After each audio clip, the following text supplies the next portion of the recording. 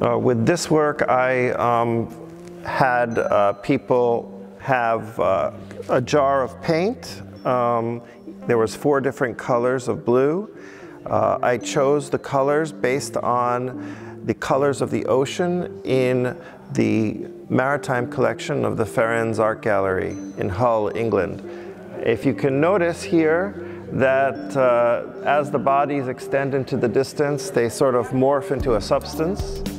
And here's a person in a wheelchair still trying to be part of it, which I find very amazing and powerful. And just today I discovered that it says new look, just today.